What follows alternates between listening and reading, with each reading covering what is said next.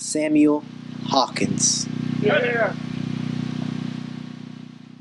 I found my great-grandfather, Green Thurman, from Anderson County, that had served, and he was one of the units, his unit was one of those units that he was actually at the Appomattox when General Lee surrendered.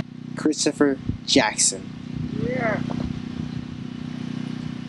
Well, I'm going to say right now, I am 99.9% certain that Martin Lindsay, who is buried in African American Cemetery number 2, is my great-great-grandfather.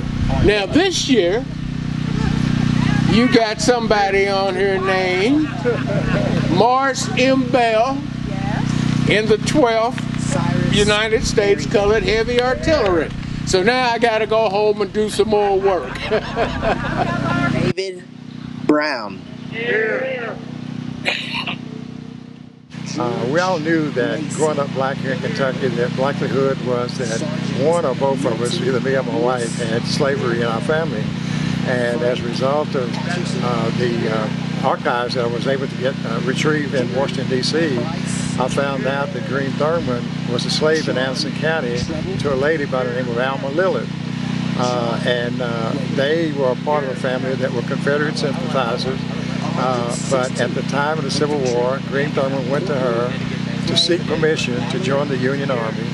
She gave that permission to him, and almost 10 years later, she had to be the one to actually sign the identification papers that allowed him to get his pension as a result of the wound that he had received during the Civil War.